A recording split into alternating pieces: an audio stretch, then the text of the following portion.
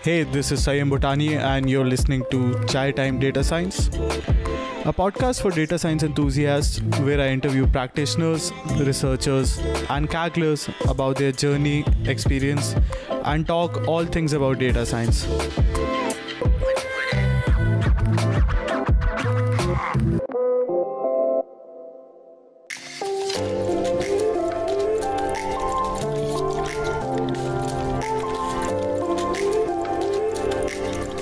Hello and welcome to another episode of the Chai Time Data Science Show. In this episode, I interviewed Dr. Tarin Clanuwat, who's currently an assistant professor at the National Institute of Informatics in Japan. Tarin holds a PhD in Japanese literature and has followed, if I may, a traditional path in classical Japanese literature. She's been doing some amazing research around Japanese literature, including her work on Kuzushiji, which we talk all about in this interview.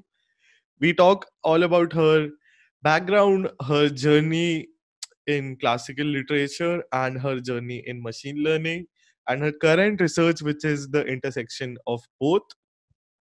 We also discuss the Kaggle competition that she had hosted along with Anokas, also known as Mikkel in the real world.